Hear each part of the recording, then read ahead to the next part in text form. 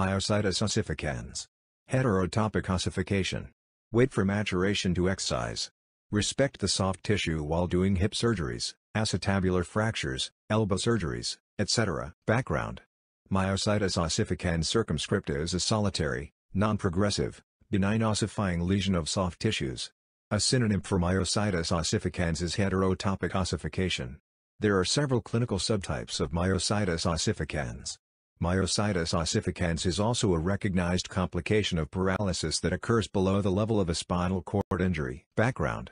A reactive process that is characterized by a well-circumscribed proliferation of fibroblasts, cartilage, and bone within muscle. Fibrodysplasia ossificans progressiva, FOP, is a rare subtype of heterotopic ossification involves mutation of the ACVR1 gene, active in A-type I receptor gene, a BME type 1 receptor. Myositis ossificans is a benign process characterized by heterotopic ossification usually within large muscles. Its importance stems in large part from its ability to mimic more aggressive pathological processes. The patient is usually an athletic adolescent or young adult who presents with a lump in a muscle that has been evident for some weeks and may have been somewhat painful. A history of trauma can usually be elicited, but these traumatic incidents are, more often than not, trivial in nature. A radiograph taken soon after the onset of symptoms may not reveal any calcification, but within 1 to 2 weeks, a poorly defined area of opacification appears. Over the following weeks, the periphery of this shadow becomes increasingly well delineated from the surrounding soft tissue. Diagnostic problems in such cases occur when the lesion is biopsied in the early phase before peripheral maturation has occurred.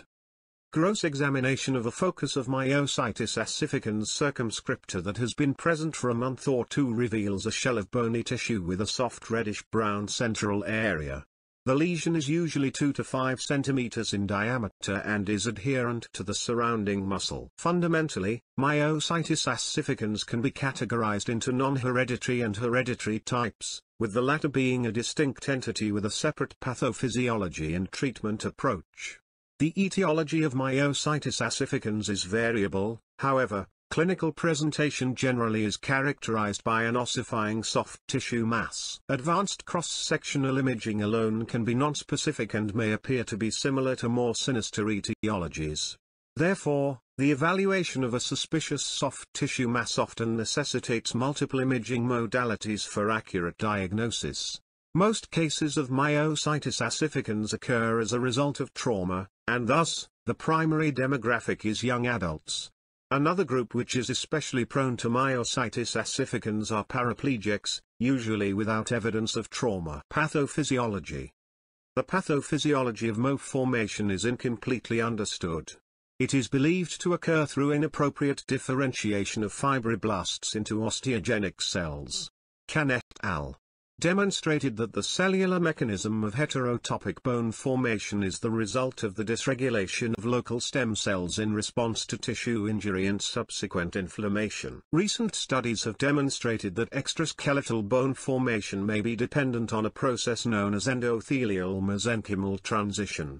Skeletal muscle injury induces a local inflammatory cascade, which leads to release of cytokines, bone morphogenetic protein 2 and -4 and transforming growth factor. These cytokines act on vascular endothelial cells of skeletal muscle and cause them to undergo endothelial mesenchymal transition. These endothelial-derived mesenchymal stem cells may differentiate into chondrocytes or osteoblasts when exposed to an inflammatory-rich environment. Chondrocytes will then undergo endochondral bone formation in extraskeletal tissue. Illustration of the cellular mechanism of extraskeletal bone formation in the response to muscle injury. Vascular endothelial cells undergo endothelial mesenchymal transition to make pluripotent mesenchymal stem cells capable of producing cartilage and bone. BMP equals bone morphogenetic protein, TGF equals transforming growth factor.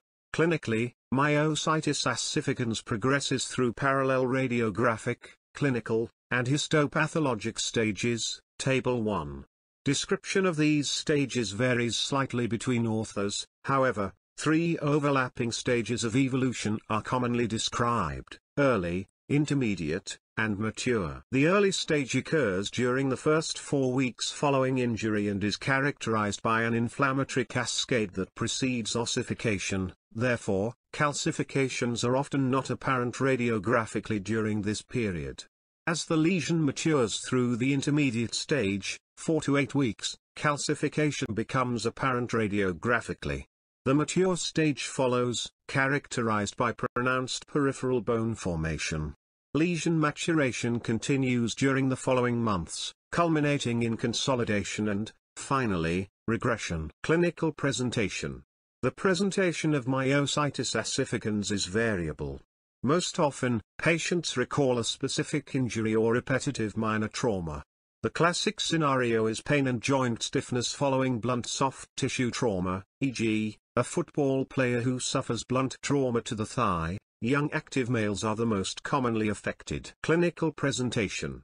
Similarly, repetitive minor trauma is commonly associated with the development of myositis ossificans. For example, horseback riders may develop myositis ossificans in the adductor muscle groups, a condition commonly known as rider's bone, and shooters may develop MO in the deltoid, commonly referred to as shooter's bone. Thus, the flexor muscles of the arm and extensor muscles of the thigh are the most commonly affected locations. However, an inciting event may not be initially disclosed. Clinical presentation. Subjectively, patients report muscle pain that persists longer than would be expected for a simple muscle strain or contusion. Pain is commonly the result of the lesion causing mechanical irritation of a surrounding bursa, tendon, or joint. However, associated paresthesia, weakness, lymphedema, and venous thromboembolic disease have been reported when myositis ossificans compresses nearby neurovascular structures. Symptoms often abate as the lesion matures. Consequently, patients who present late may not have significant symptomatology. Garland reported that the most common initial sign is limited range of motion of an adjacent joint, with up to 20% of patients developing clinically significant functional limitations. Similarly, 10% of patients develop frank ankylosis. Edema is often present acutely, however, it may be difficult to identify when muscle injury occurs in large muscle groups. Decreased range of motion to the knee after injury has been correlated with the development of myositis ossificans in the thigh. Ryan et al. Reported that patients with below 120 degrees of knee flexion had a greater risk of developing myositis ossificans. Patients may present atypically, especially when the history is not clear. It is possible that many of these patients suffered unnoticed minor muscle injury. Moreover, myositis ossificans has been reported to occur in all ages, including the very young, as young as 1 year of age, and in atypical locations, including hands, feet, ribs, head, and neck. Laboratory testing. Several authors have examined the utility of serum laboratory tests. Although no test is currently diagnostic, several associations have been identified. The serum alkaline phosphatase, SAP, level initially remains normal but after 3 weeks, in parallel with bone formation, becomes acutely elevated, especially in patients with clinically significant myositis ossificans. The SAP level cannot be used to determine the maturity or activity of a lesion and can remain normal even in active lesions. Acute phase reactants, including the C-reactive protein level, erythrocyte sedimentation rate, and prostaglandin E2 serum level, are elevated during the initial stages of myositis ossificans. Imaging. Ultrasonography. MRI is the preferred modality in the evaluation of a soft tissue mass, but some patients may undergo ultrasonography as an initial diagnostic test. The principal value of ultrasonography is in differentiating between cystic and solid lesions. Interestingly, ultrasonography reportedly is able to detect the zonal pattern of MO, especially in the early stages, even before calcification is detected on CT. Thomas et al. Demonstrated the role of ultrasonography in the early diagnosis of heterotopic bone formation.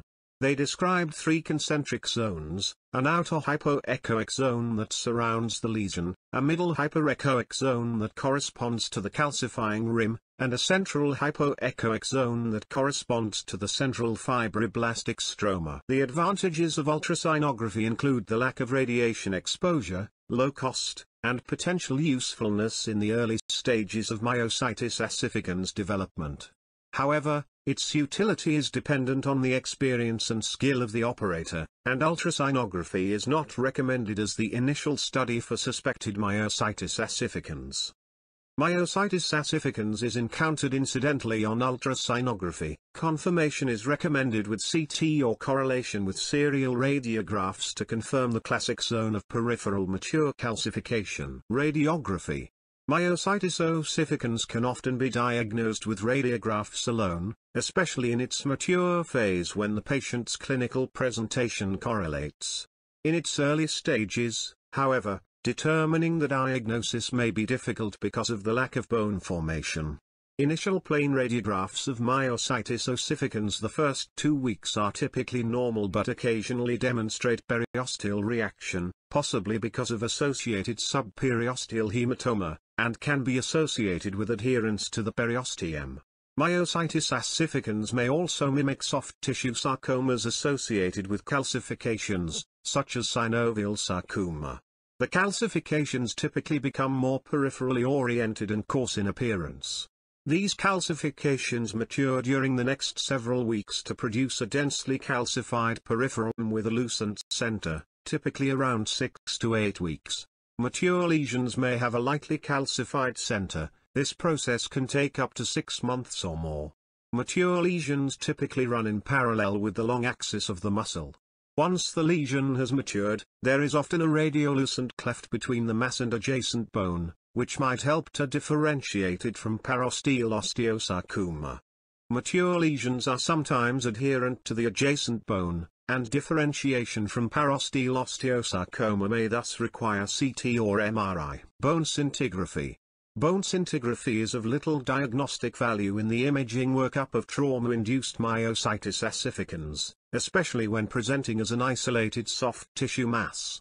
However, a bone scan may be ordered when other inflammatory conditions, such as cellulitis, osteomyelitis, or thrombophlebitis, are considered. A bone scan will demonstrate increased uptake in injured muscle because of the presence of calcium salts and is the most sensitive imaging modality for detecting heterotopic bone formation in the very early stages. Bone scintigraphy. Several authors have found that 3-phase bone scintigraphy is more useful in differentiating myositis ossificans from other inflammatory conditions compared with a standard bone scan, which generally includes only delayed images.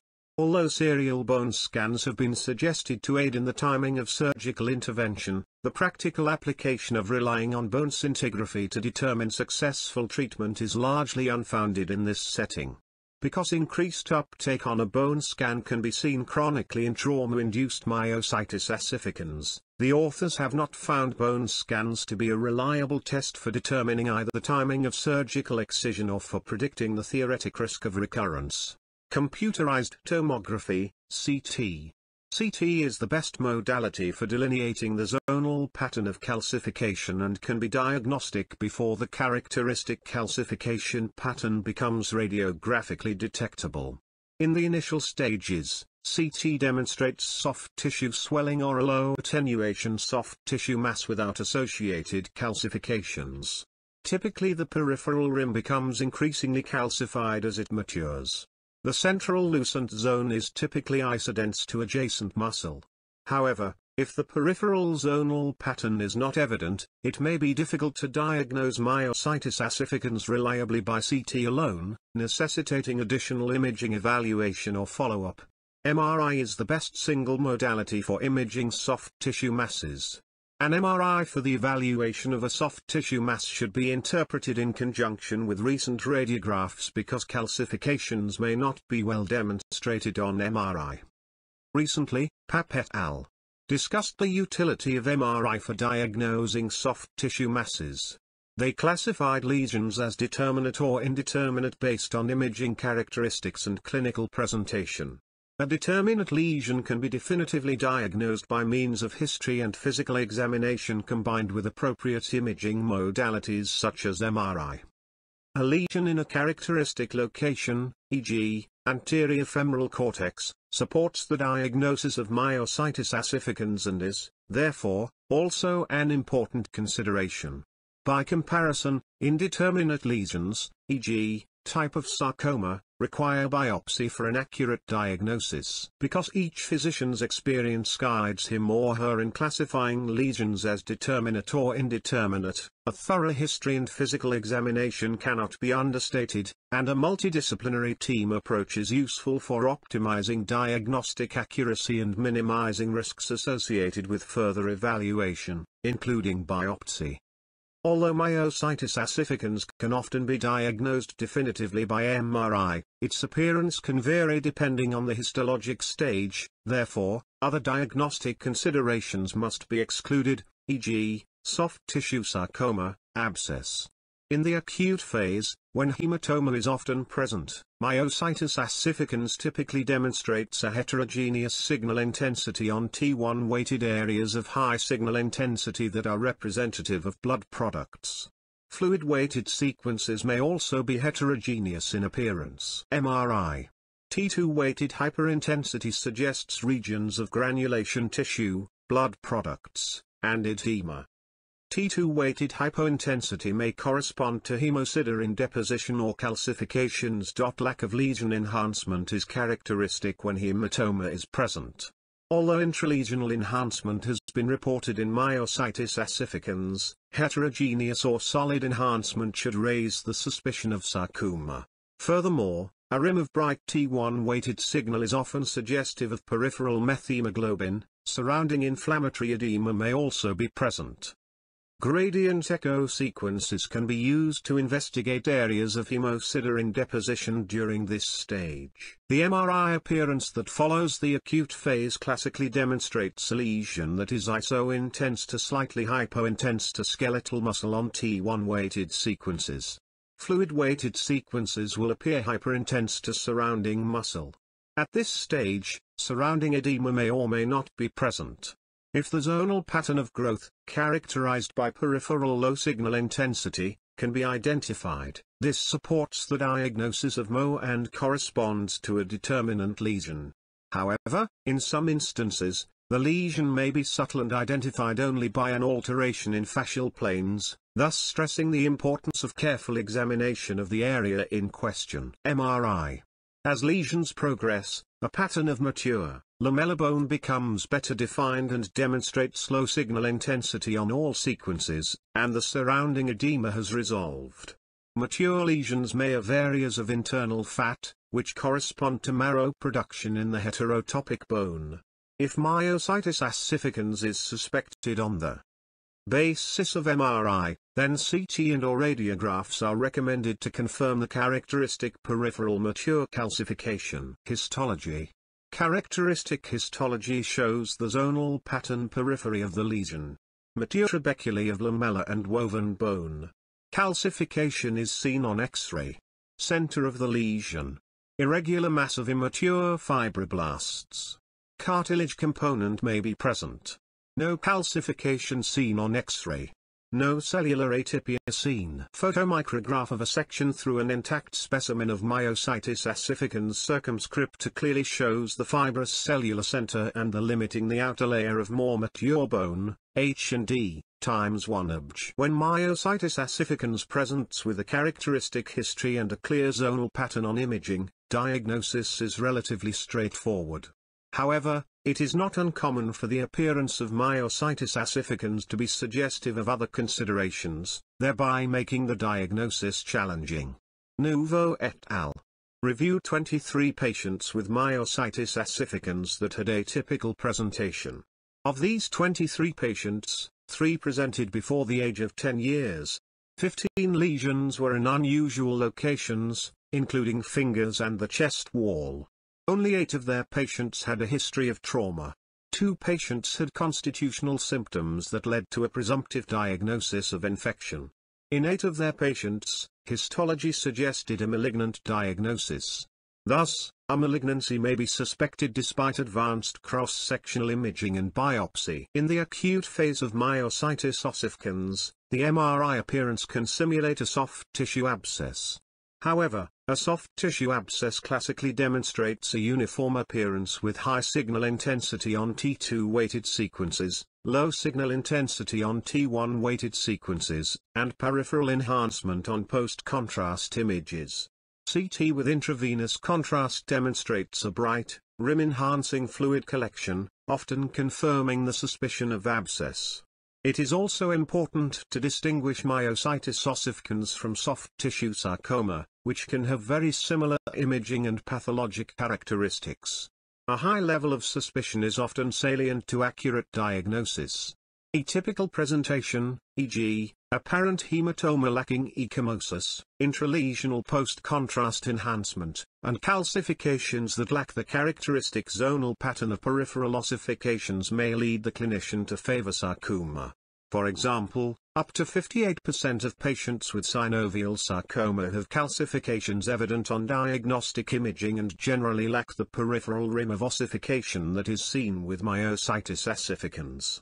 A more mature calcification pattern might also be confused with parosteal osteosarcoma on radiographs alone, Figure 4, highlighting the importance of advanced cross-sectional imaging. Less commonly encountered considerations that may have soft tissue calcifications include reactive periostitis and, when associated with the surface of the bone, bizarre parosteal osteochondromatous proliferation, EA, nor a lesion. Occasionally, a chronic abscess will develop calcification and thickening of its outer wall, which may appear similar to myositis ossificans. Myositis is a rare benign sclerotic bone dysplasia that follows a sclerotomal distribution and is known to have a myositis-like variant.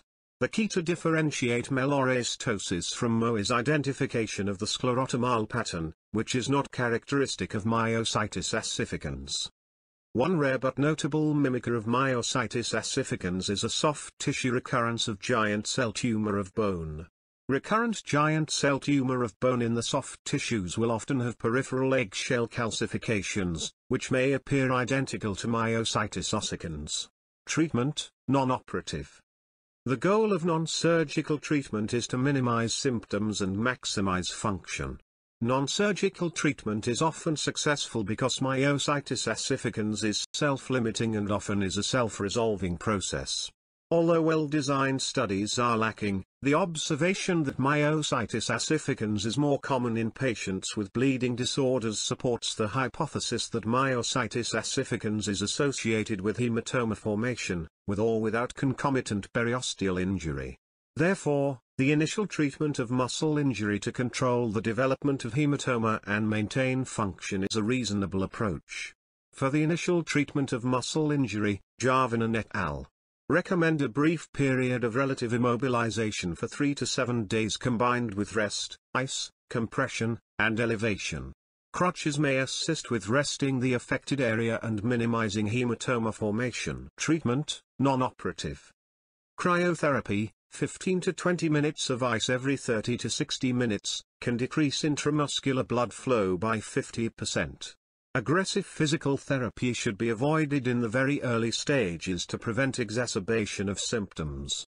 Assisted range of motion exercises, within a pain-free arc of motion, may begin as early as 48 to 72 hours. A gradual progressive exercise program begins with isometric training, followed by isotonic training, and finally isokinetic and dynamic exercises. Large fluctuant and symptomatic hematomas may benefit from aspiration. In one series, 42 of 42 football players at Vanderbilt University returned to full participation without loss of function after moderate to severe quadriceps contusion. The authors stressed the importance of early and persistent non-surgical treatment. In more mature lesions, active range of motion and resistive strengthening exercises are important to maintain and improve joint range of motion and function. Treatment, non-operative. The use of drugs in the prophylaxis of myositis ossificans after injury is limited and has largely been extrapolated from studies examining the development of heterotopic bone formation after pelvic trauma and hip surgery. However, in a case report of traumatic myositis ossificans developing in an athlete, 2 doses of pamidronate were associated with improvement in both the clinical and radiographic findings. Treatment, operative. Surgical excision is generally reserved for symptomatic lesions that have failed non-surgical treatment. The goal of surgery is to improve function and limit pain. Surgical indications include intractable pain resulting from mechanical irritation of nearby tendons, bursa, or joints, lesions that are causing compression of important neurovascular structures, and decreased range of motion that compromises activities of daily living. Marginal excision is adequate, but recurrence has been reported. Historically, surgical intervention has been delayed 6 to 18 months following injury because it was thought that surgery does not alter the maturation process and, therefore, premature surgery may predispose to recurrence. However, conclusive evidence supporting this approach is lacking. Treatment, operative. In fact, more recent research has challenged the risk of recurrence with early intervention. Ogilvy Harris and Fournier reported on 26 patients with non-traumatic myositis ossificans and suggested that early excision has minimal risk of recurrence. Similarly, Garland suggested that the decision when to excise should include the etiology of myositis ossificans rather than be based solely on chronology. He suggested delaying surgery for 6 months following traumatic myositis ossificans, 1 year after spinal cord injury, and months following head injury.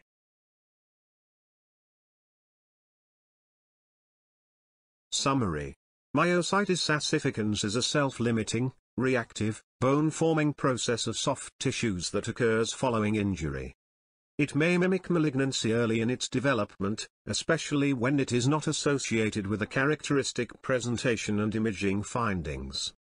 The pathophysiology is incompletely understood, however, it likely involves the inappropriate differentiation of mesenchymal stem cells into chondrocytes and osteoblasts in an inflammatory-rich environment. Diagnosis is often made with a thorough history, physical examination, and orthogonal radiographs.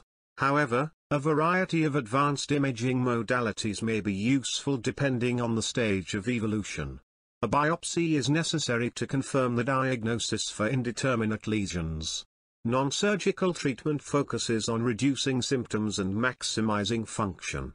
Surgical excision is reserved for lesions that have failed non-surgical treatment. The optimal timing of surgical excision is undetermined but has traditionally been felt to be best performed once a lesion has reached maturity. A multidisciplinary approach is helpful to accurately diagnose and optimize treatment. Bu slide gösterisinin hazırlanmasında ve ortopedik onkoloji bilgilerimin gelişmesinde katkıda bulunan ortopedi ve travmatoloji duayeni, Sayın Prof. Dr. Ahmet Turan Aydın'a teşekkürlerimi sunarım. I want to thank Professor Ahmet Turan Aydın who contributed my orthopedic oncology knowledge and changed my life. Thanks for watching my video. Please do not forget to subscribe to my non-profit education channel.